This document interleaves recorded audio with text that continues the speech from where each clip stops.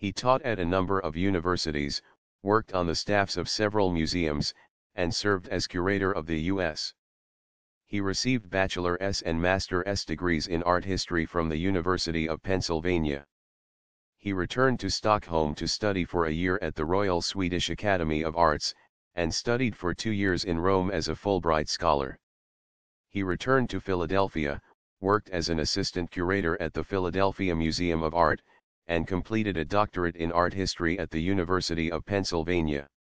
He became director of schools at the Pennsylvania Academy of the Fine Arts, PAFA, a position Akins once had held. Sellin curated 3 additional exhibitions that featured Akins as a subject: American Art in the Making, Preparatory Studies for Masterpieces of American Painting, 1800 to 1900, Smithsonian Institution, 1976, Thomas Akins, Susan McDowell Akins, Elizabeth McDowell Kenton, PAFA, 1977, and Thomas Akins and his fellow artists at the Philadelphia Sketch Club, 2001.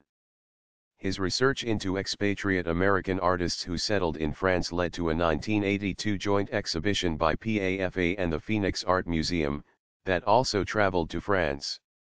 He was a lecturer at the University of Pennsylvania, Harvard University, American University, Tulane University, the University of Texas, and other universities.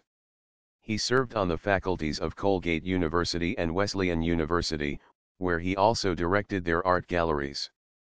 Capital: he oversaw restoration of 4 of the massive paintings in the rotunda, and conserved hundreds of 19th-century drawings by the building's architect, Thomas U.